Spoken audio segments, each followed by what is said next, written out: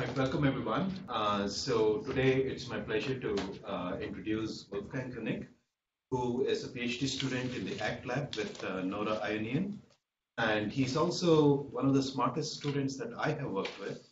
So it's great to have him here. He went ahead and put together AI techniques and robotics in the robotics domain. So today he will tell us about scalable task and motion planning for multi-robot systems and Thank you very much, Satish, for the introduction. I'm very honored to be here on this side of the room. That's great. And I thought because most of you have a general AI background, I should spend maybe a minute or so to talk about what robotics is before we go into the technical details of my talk. And so in robotics, what we typically have, we have a robot, and the robot senses something, and it has to reason on what to do. And then it actually does that in forms of actuation. And typically in the loops, there's some environment as well. And that environment makes robotics really, really tricky because it's typically continuous. It is dynamic to the points that we can't really predict what is going on. And our sensing is not good enough to really fully observe it. So we can maybe partially observe it, but there will be some measurement. So from an AI perspective, you could say, well, if we ignore the continuous portion, then we could frame it as a POM-DB. But then we are in the domain of intractable problems for kind of practical purposes. And it turns out that robotics is hard in reality as well. So 2015, so just about 3 years ago, there was a big DARPA challenge where all the top universities participated, trying to work in a search and rescue scenario that a human could finish in like 5 minutes. And here's how it looked. So of course, some things worked. So that example has mainly bad examples, but the scenario was that a robot had to go into a cluttered environment, like turn a valve, walk over some rubble, climb onto a stairs. And it turns out that it's pretty difficult to do even. Keep that in mind when I show you other robotics videos from our group. All right. So that much about generic robotics. So let me talk about my topic and what I'm personally motivated by. So I like applications where multiple robots are involved. And that is, for example, in search and rescue, like after an earthquake, to find survivors, for mining applications, or for warehouse applications. And in all of those 3 cases, it is actually very important that you have many robots to work together. For example, in search and rescue scenarios, you really need to find the survivors very, very quickly. Or for warehouses and mining, it is important for kind of being efficient that you have many robots. No matter what your actual task is that you want to do, there's like this very low-level primitive that you will need, which is task and motion plan. How do you get the robots from A to B? And that will be kind of a foundational piece. And then finally, in all of those cases, you have lots of obstacles. Sometimes, like in the warehouses, we will know the obstacles up front. But in a search and rescue scenario, that is certainly not the case. We might have some initial guess how it will look like, but we don't really know once we get in what it really will be. And so, of course, that kind of multi-robot or multi-agent task and motion planning has been addressed in the past. And so maybe the most famous one is like the sliding puzzle, which has been solved very successfully in AI. And also in robotics, people have been using multiple robots. And so the difference here is that in AI, we have lots of guarantees, but it's actually difficult to apply it directly to robots, and I will explain in a little bit why that is. So the goal for this talk today is that we solve this task and motion planning problem such that it will work on real robots. And we will base the solution on top of AI solvers, combine it with some robot-specific post-processing step, and some execution framework to actually make it work even in dynamically. And I will structure the talk in kind of 4 major topics. So first, I want to give you an overview on what has been done so far in AI and robotics. Then I will give you a solution that I have developed for ground robots and for aerial vehicles. And finally, I will finish up some. All right, so let's first start looking at the state of the art for task and motion. And let's start with AI. That is a little bit older even. And so one of the kind of most famous or most common approaches is what is called multi-agent pathfinding, or MapF. And in this case, we are given a map of the environment and start and goal position. And in the labeled case, those are assigned. So we have on the left-hand side a green robot and a purple robot. And then on the right-hand side, we have the goal assignments of purple and green rectangle. And the goal is to find a collision-free path such that we minimize some objectives. And the typical objectives are the sum of cost of movement primitives, or the make span, which is the time until the last robot reaches. And in this case, you can kind of see that they have to swap sides. So the purple robot has to move into that alcove temporarily, no matter what we do. And so this would be an optimal solution for this. Now you can create different variants. For example, unlabeled variant, we have a set of goal locations, set of start locations, and we can also change the assignment. So in this case, robots could just move in a straight line. Or we can define the K-colored case, where we basically have 2 or more different groups of robots, and we can imagine they might have different capabilities, and we can interchange robots between within a group, but not between two. So here we have green group and the purple group, and we need to find a plan and a task assignment at the target configuration at the bottom. Now, in the AI community, people have found very interesting theoretical results. So it turns out that the labeled case is actually NP-hard to minimize for sum of cost and make span. And for make span, we also know it's actually even NP-hard to approximate with a factor less than 4/3. Then surprisingly, the unlabeled case can actually be solved in polynomial time. Yes. What is factor less than 4/3? So if you want, so basically, the optimal solution would be factor 1. 4/3 mean if you want a solution with bounded suboptimal factor less than 4/3, then we cannot get it. All right, so surprisingly, the unlabeled case, and so feel free to interrupt me. So surprisingly, in the unlabeled case, we can actually solve that in polynomial time. And the proof is constructive, so you can actually come up with an algorithm that is based on flow-based techniques. And in the K-colored case, if K is at least 2, obviously, then we also know that it's NP-hard of it and to approximate that case as well. Now, the hardness results are a little bit annoying, but of course, people have tried solving it anyway. And there are many different solutions. So the first, most obvious solution is reduction-based. So let's just say we look at the joint space, we combine all the robots into like one big robot, and then we can run A-star. Or we can reduce it to other solutions that are, of course, also NP-hard, but where we might have good solvers, such as integer linear programming or satisfiability. Another method is search-based.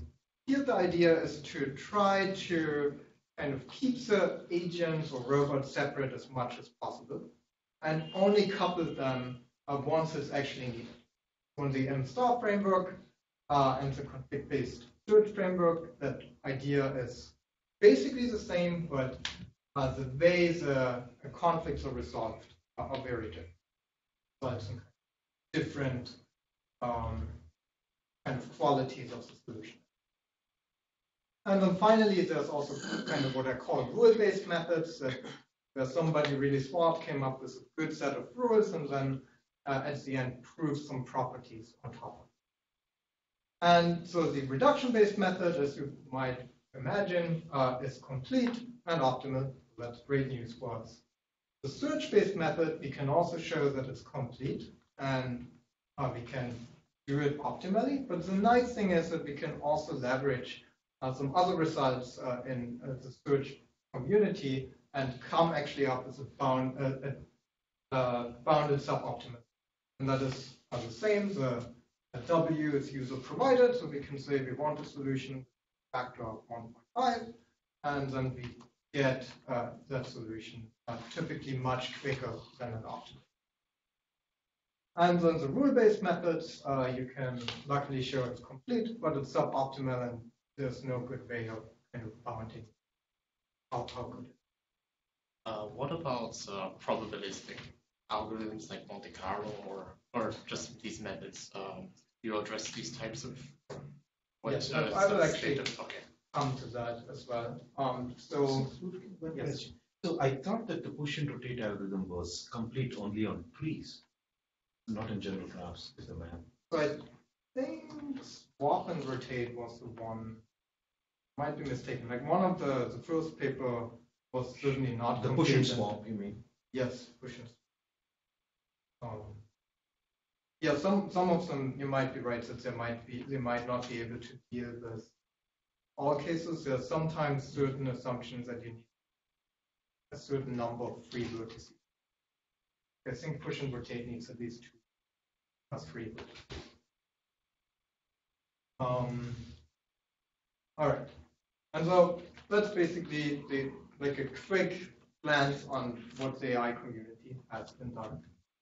And robotics has worked as well on the topic. And so one obvious way of doing it would be, let's just take the AI solution and apply it to robots, right? And when I talk about robots, that includes all kinds of different robots. So you can have those kind of warehouse robots that carry heavy goods. In the middle picture, we have drilling robots that are really, really heavy. So, or you could have very small, agile robots. And the problem with robots are that they're subject to what's called kinodynamic constraints. Your kinematic constraints refers to something geometric, such that joint limits or obstacles in the space robots have a physical extent. And dynamic constraints refer to temporal constraints. So, for example, robots can only reach a certain maximum velocity or acceleration or even higher order derivatives. And unfortunately, they are coupled. So if you drive a car around, you can take really tight turns if you slow down, but not if you're going fast. And so in robotics, we really need to address that.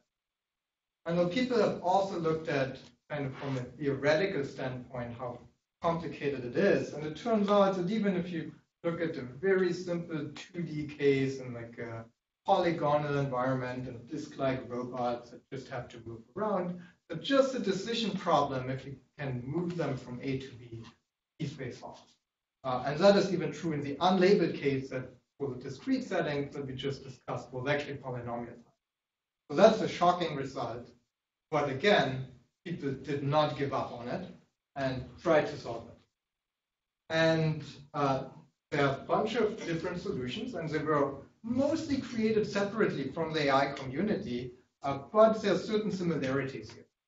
And so the first idea people had was we look at it as a meta robot. So we combine all the robots together, and we just plan in the joint space, similar to the reduction-based approach in AI.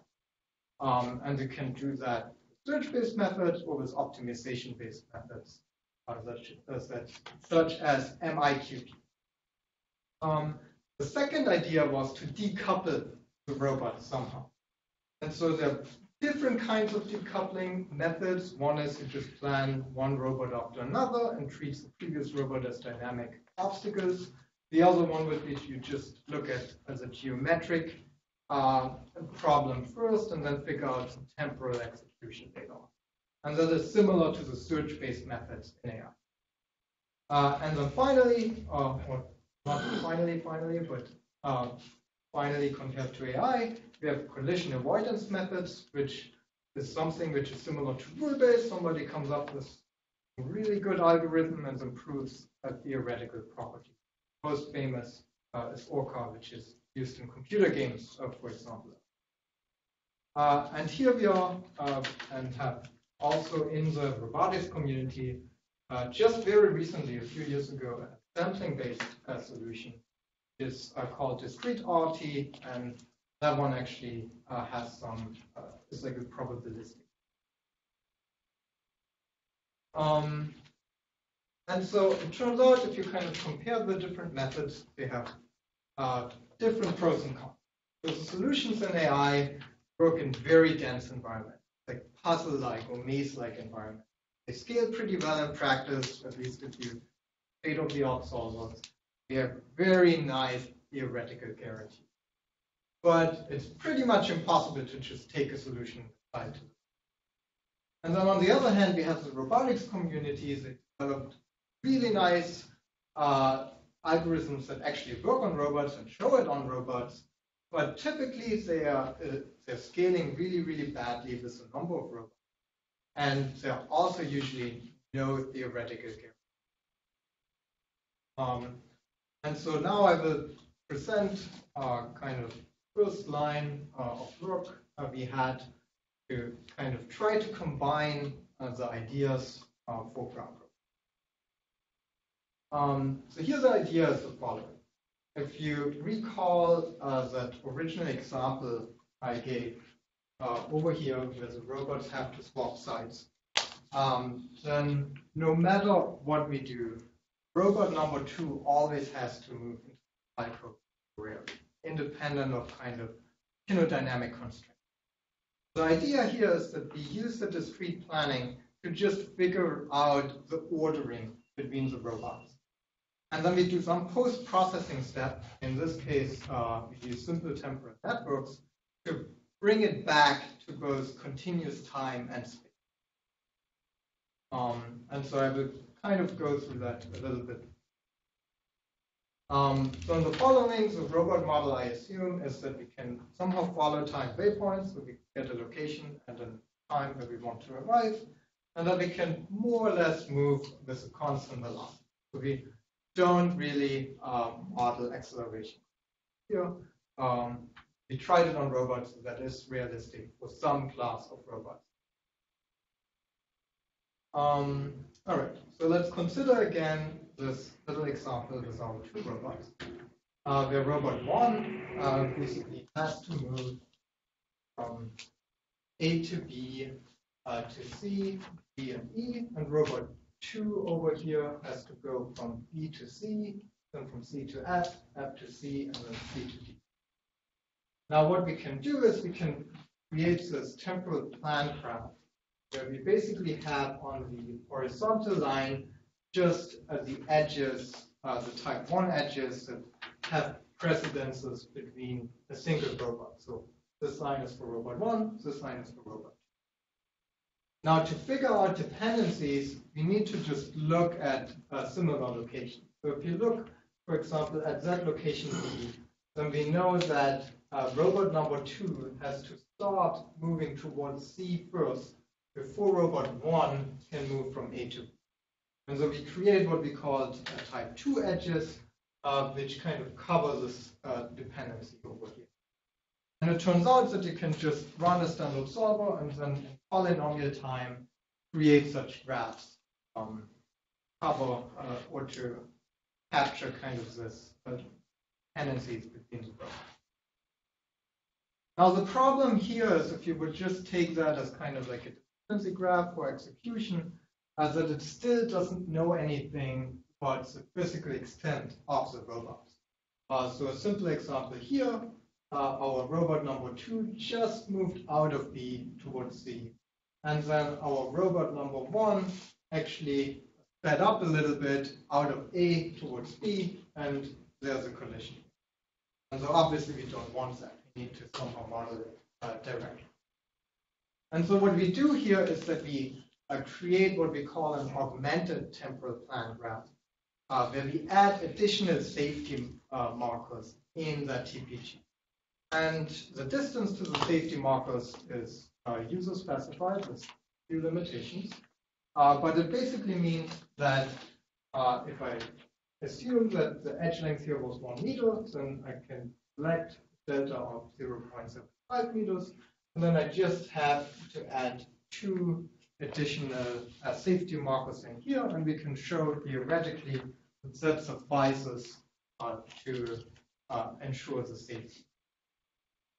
And so if you kind of play around with different safety markers, then you might get a few more edges. So principle, the smaller your delta gets, the more kind of safety edges you need to add. So here for the example 0.25, we get like 4 instead of 2 edges per kind of edge in the original TPG. So once we did that, it captures all the dependencies. But what we really need is some schedule that tells us which robot should arrive where and when. And so luckily, we can just take that TPG and convert it to a simple temporal network, where we encode kind of the edge length of the graph and the velocity bound on that edge, or for that specific robots, as a kind of edge annotation. In this particular example, the annotation is given as the numbers, and you can read it as the first number being roughly the minimum time to traverse that particular edge, and the upper limit being the maximum time to traverse the edge. And so you see a few edges don't have a maximum time, which means that there is no minimum speed limit. And then a few edges over here, they do have a maximum time, and there is a minimum speed limit, which could be, for example, interesting for boats or other robots that cannot simply stop. And so you can annotate it. You also add those kind of additional kind of start and goal vertices to the graph. And then you can compute a schedule with kind of additional method of simple temporal networks, which is just filling the distance graph, running Bell and Ford on it. And then we basically get just the arrival time assigned to each root. That gives us time schedule that we want. We also have some kind of theoretical guarantees. So basically the delta, what you can specify, gives us indeed safety distance with respect to the search graph. We have polynomial runtime of the post-processing. Actual discrete search is actually much harder than the post-processing. And then also, if we don't have a lower speed limit, then we will find it. And it turns out it actually works pretty fast in practice. So here's one example where we have 400 robots over 91 time steps. It's quite a lot of vertices and edges, but you can solve it in a few seconds. And then you can simulate it like that with different safety distances. You can all kinds of fun experiments, model a warehouse where all the robots have to cross.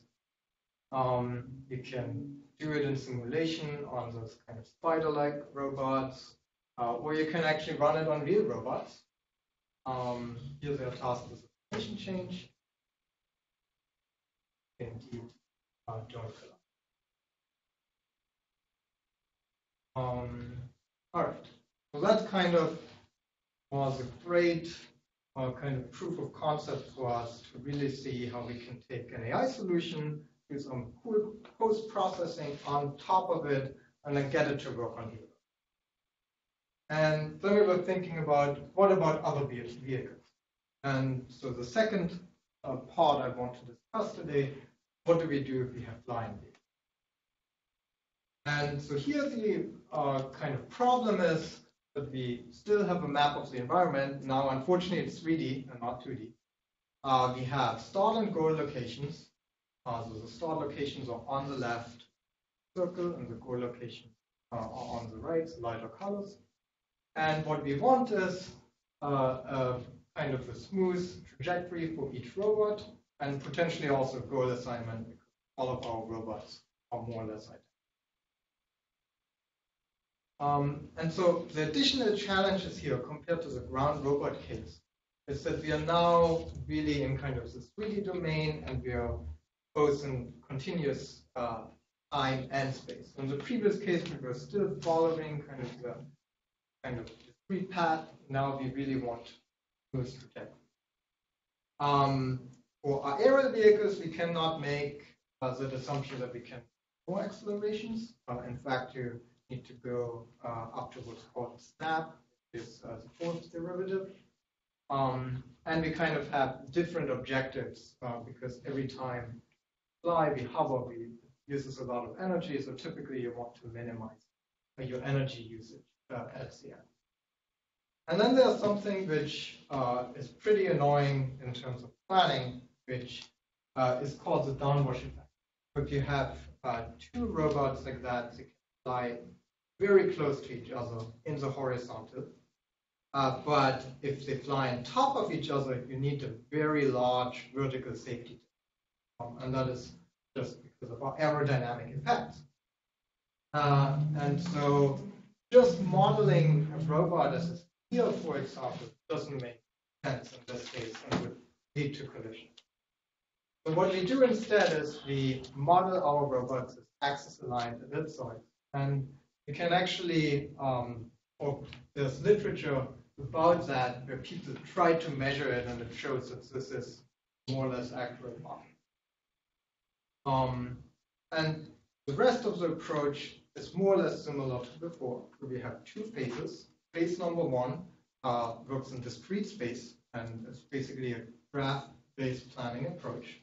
And phase number two is a post-processing step, in this case, an optimization step. And so I will go through that slowly, but maybe to give you an example, down here we have on the left-hand side two robots that are tasked to swap sides. We can then generate a roadmap like that. We can do some kind of conflict annotation, which I will explain later. But at the end, we hopefully get a discrete solution which tells us how we could swap sides without colliding. And technically, we could execute that solution, but at every vertex, we would need to stop, unfortunately. And then finally, in the post-processing step, we kind of smooth it out to be able to execute it without stopping. All right. So the first problem is, how do we actually generate good roadmaps here? Because what we have is a continuous space, and what we need is some reasonable. And reasonable here means it should be connected. The shortest path should, in continuous domain, should roughly reflect the shortest path in the discrete domain. And we also want it to be sparse at the end, so as few vertices and edges as possible for computational efficiency. And so luckily, there's an algorithm that kind of works okay, which is called sparse. So the idea here is that first generate a roadmap using a probabilistic method, that is robotics, also known as PRM. And then we use from graph theory so-called graph spanners, which basically just pick out the edges and vertices that are most useful for the roadmap. And so we kind of only keep those. And you can specify roughly what kind of edge length you want on average. Now, once you created the graph, you can kind of see that on the top is like a grid-like graph, and on the bottom is a graph generated by sparse, and so you get edges all around. And so the problem here is now that it's not guaranteed anymore that if you have two robots that there will be collision. So consider this example over here, where one robot is at the vertex over here, and another robot is somehow traversing. Then there's one configuration, which is drawn over here, where there would be a collision with respect to our ellipsoid model. And so we need to kind of find those collisions, both for vertex, and edge. And what we do is we just compute we do a pairwise collision checking on the roadmap, which can be done offline, basically as a pre-processing step of the roadmap. And then for other kind of start and goal assignments, you can reuse it. That's online. Yes, I will have some numbers. It actually takes quite a long time. It's still polynomial, but in practice, collision checking is always expensive. And then we took some of the ideas from the kind of AI community for MapF, extended it to include those vertex, edge, and vertex-edge conflict. So here our multi-agent pathfinding with generalized conflicts now takes a roadmap it takes also those conflict sets as input and the start and goal vertices. And then as before, it's supposed to output a path for each robot such that all of those conflict sets are basically not violated. And we showed that this is NP-hard, and unfortunately, even in the unlabeled case, which you might remember was the one case that was actually in the original MapF formula. And we also developed several solvers that are extensions of existing MapF solvers and kind of use their good ideas. One is an extension of enhanced conflict-based search, which turns out to work really, really well in practice. And another version is just an ILP formulation, which does not work that well in practice. So we have it. And so if you do that and you compute a schedule, then for our initial example, you get something like that. So it looks totally crazy to me. I would not want a robot to execute that, but you could. If you would stop at every single vertex, you could actually execute that thing. So the big question is now, how do we actually get from this very weird-looking graph to something that looks like? That we do with trajectory optimization. Now, the first part of trajectory optimization is what we call spatial partitioning. And so here consider 3 robots, the red, green, and blue robot, and 4 time steps. And so if you look at the first time step, then all the 3 robots are basically tasked to kind of move on this line segment in the discrete system.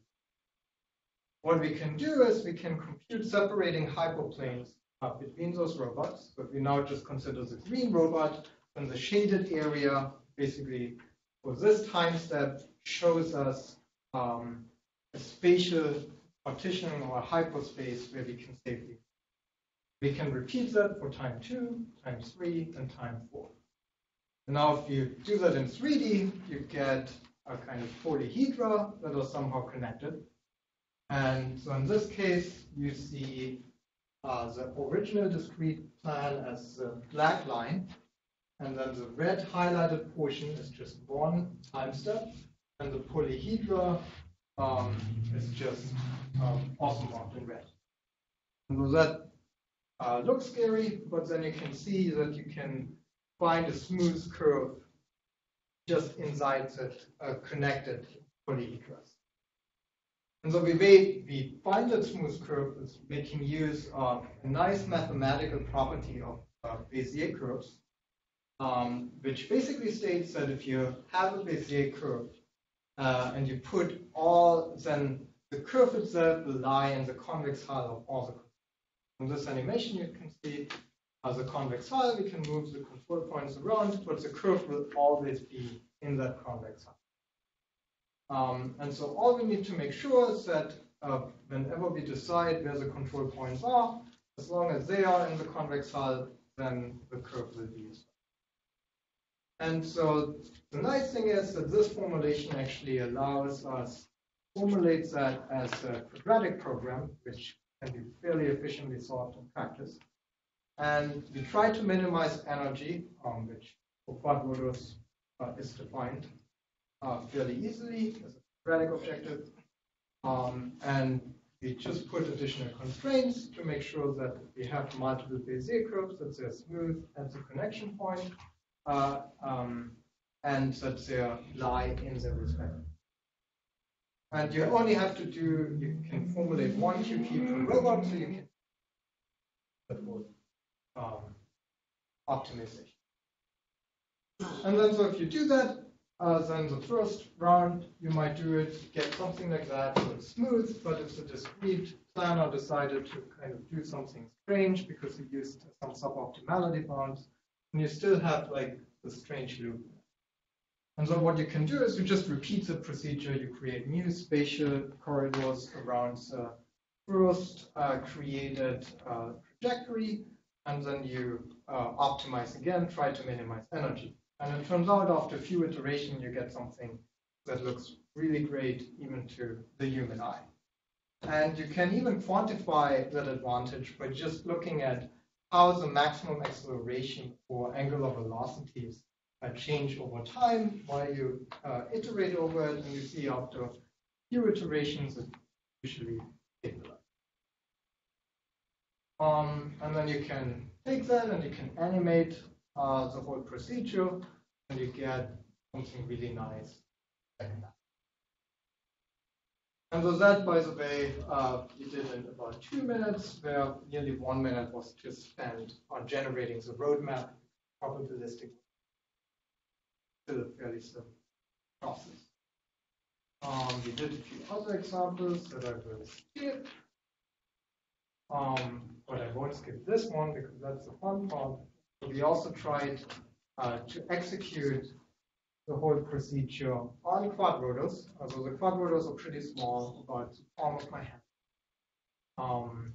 We have 32 of them.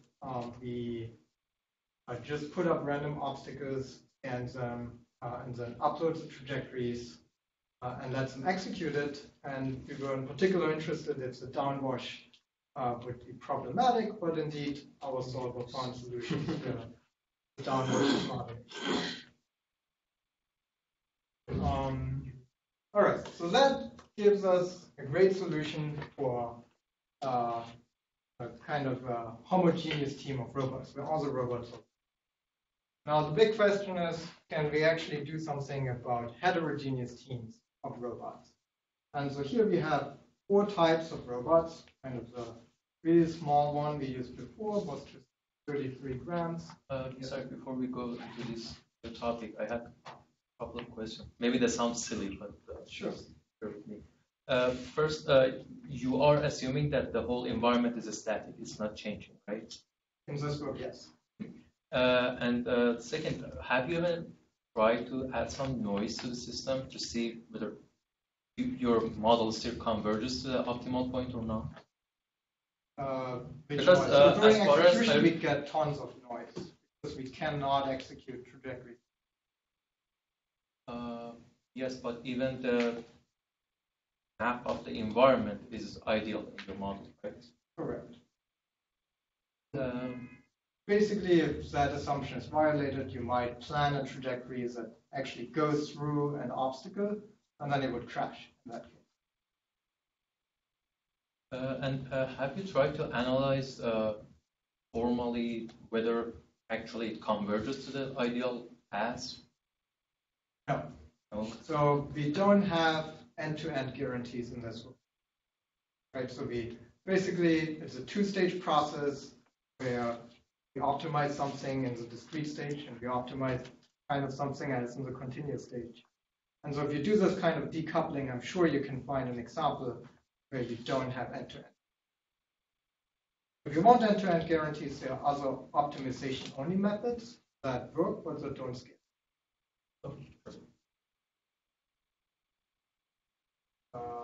All right, any other questions?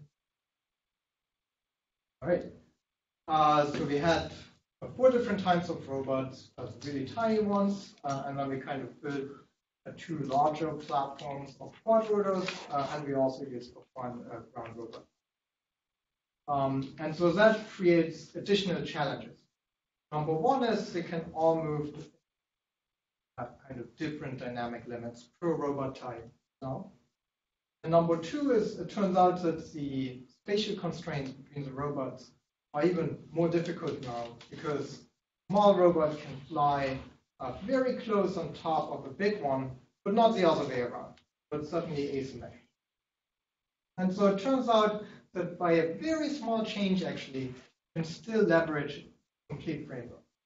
So what we do here is we create roadmaps now for each type of the robots.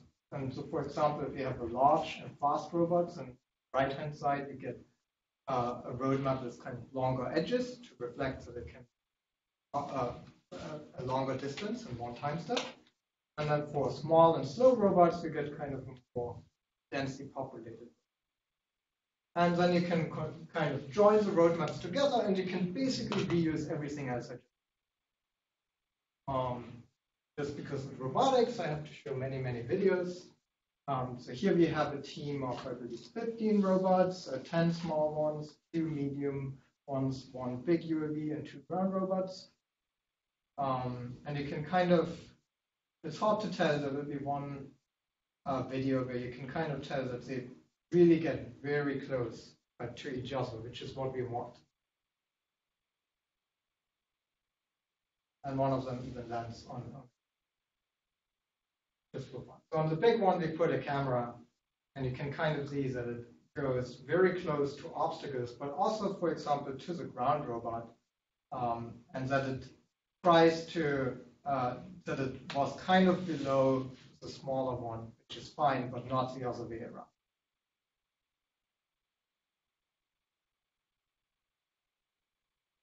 All right. Does it deal with dynamic environment or just static one? That was still static. Everything static. Getting to the dynamic one. All right.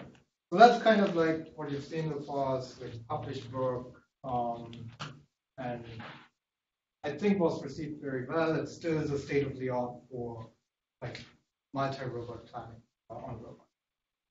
Now, if you think back about the kind of 3 examples I brought at the beginning, which was kind of the search and rescue, mining, and warehousing, then everything is dynamic, as you guys already pointed out. So basically, this kind of static planning is fun, but it's not really applicable. And that becomes even a bigger problem if you look at kind of long-term persistent operations. Everything here was kind of very short, like we fly for 30 seconds. And so we somehow need to address that.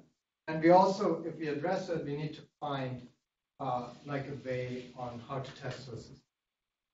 And so that is currently work in progress, but I will share some exciting results that we just got last month with you. So this is what I call safe motion execution. So here the idea is that dynamic changes are mostly local. So if you have some kind of map of a warehouse, static obstacles will be around, but maybe a person will run. So if you want to avoid future collisions, what you want to do is you want to stay as close as possible to the pre-planned trajectory, or get around. So let's look at one example over here. The planned trajectories of the 2 robots to swap sites, and so that's collision-free. But then somebody will put that robot at a different spot and added an additional obstacle. And what we try to do is get here where those lines are the executed trajectory. So I think I don't have time to go into the exact details on how it works, but it's surprisingly just an extension of the work we just discussed. And here's how it looks like. So we did it in 2D only so far. And we had 6 ground robots, and that is kind of just a normal execution where we just execute the plans perfectly using our existing plans. And then here, one robot over here you just turn it off in the middle and it breaks down. And the other ones dynamically move around. Here we add this black obstacle, and the ones that went through that area had to replan. Here we changed additionally initial. Again, some of the robots had to react. And here, somebody just really moves the robot around. And again, we can work on that. And just this example again, kind of see how it works. It's the approach itself uses a combination of discrete search, obviously, and continuous optimization, but we do it in a distributed and real-time fashion. So everything you see run on the robots with like very low-end computers in real time. And that's the best competition so far. That's the state of the art. I think there will be maybe a video of our solution just in a second. So the state of the art is basically works very well if you don't have obstacles, really bad if you have obstacles. And then our solution should come now. So it creates those really beautiful smooth trajectories. The kind of lines you see is mainly for us for debugging purposes. But the kind of sees that it gets very nicely. All right. So to kind of summarize the work, so I discussed multi-robot task and motion planning, and that it can be decoupled in a discrete stage and a continuous stage. And the advantage if you do that is that you basically combine the advantages of AI-based solutions and robotic solutions. That's high scalability, get some theoretical guarantees, although they're not as strong as before, and we have shown that it works on different kinds of work. The downside is that this kind of post-processing steps that I use is kind of robot dependent, where you need to do different things for different kinds of work. And I think more generally, if you look at AI, the book also shows that it is certainly possible to solve continuous problems by first working in combinatorical optimization and then doing some post-processing. It's not only a thing people do in robotics. Right? And so with that, I would like to thank all my collaborators. So my advisor, Nora Ayanian, and of course, Satish played a very crucial role in all of the work I presented today. And I also collaborated with Wolfgang Hönig and Gaurav Sukhani. And find papers and videos and all of that on our webpage, and I'm available for any more questions. Thank you.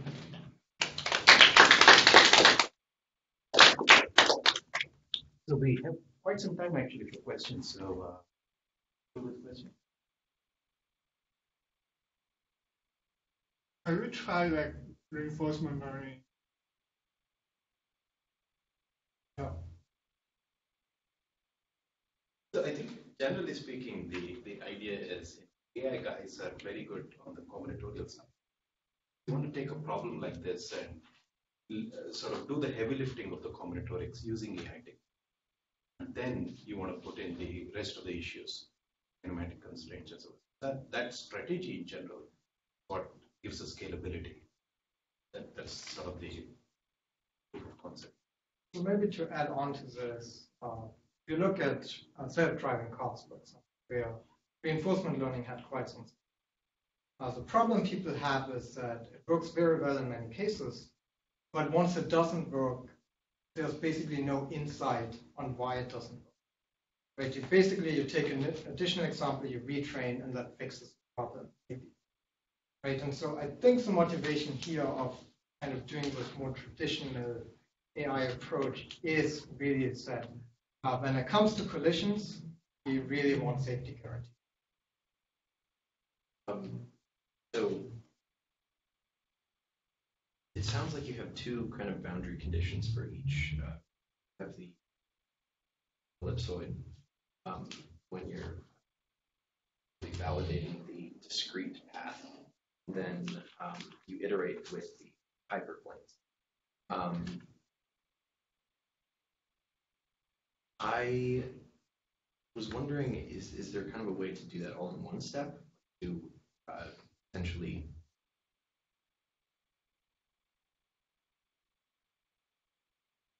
warp the ellipsoid so that you can kind of do the hyperplanes just a couple of steps out?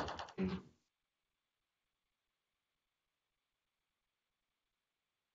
not sure if I understand the question. So you're right with the iteration. And I think one reason why we kind of use a hyperplane computation and then the optimization is that it allows us to use QP. So other people have tried to not use a kind of hyperplane approximation, which basically kind of forms a set of convex spaces, but the world is not convex, and tried instead to kind of model it as an optimization problem that is not convex. But then the issue is that it's computationally, basically. Was that the question? Or? Kind of. The reason I was interested in the hyperplanes is because video games, 90s, there was a paper that came out, I'm forgetting which, I'm trying to find it, but it basically suggested to use hyperplanes for collision detection in video games. Basically triage when a collision is probable in the next n many time steps, and then use a more rigorous collision detection algorithm for those high probability collisions. And that gave a tremendous boost to it. Yeah, so from a collision perspective, checking perspective, I believe the current state of the art is you use axis-aligned kind of bounding boxes that don't in kind of hierarchies as like a quick check, and then you do hierarchical checking. Okay, like you first use axis-aligned bounding boxes, and you do a check based on like a convex hull property. And only if all of that is true, you go into the non-convex collision check. We'll talk more after that. Okay. I want to unpack that more. Okay. Wolfgang, I have a question. So basically, I'm personally interested in sort of robots which other things that they're capable of. So on the discrete side, it's the combinatorics would essentially be sort of lattice-based. Now, do you think on the continuous post-processing side, there would be any new issues to deal with, or pretty much the same sort of? So I believe it depends on how you define the lattice. So typically there are two, so I don't know who's aware of lattices. So lattices idea is you have kind of motion primitives. Like let's say you have a car, and one lattice could be, well, you do like a 10-degree turn, and that would be your actions. So most of the time, the problem with lattices is if you want to do very good planning, you need many of those motion primitives to get a high branch. And you would also technically need to include kind of the starting velocity and the final velocity to stitch it together. Now, we'll somehow find that, and we can generate many, many motion primitives. And I believe you might not even do post-processing. You just use the lattice-based.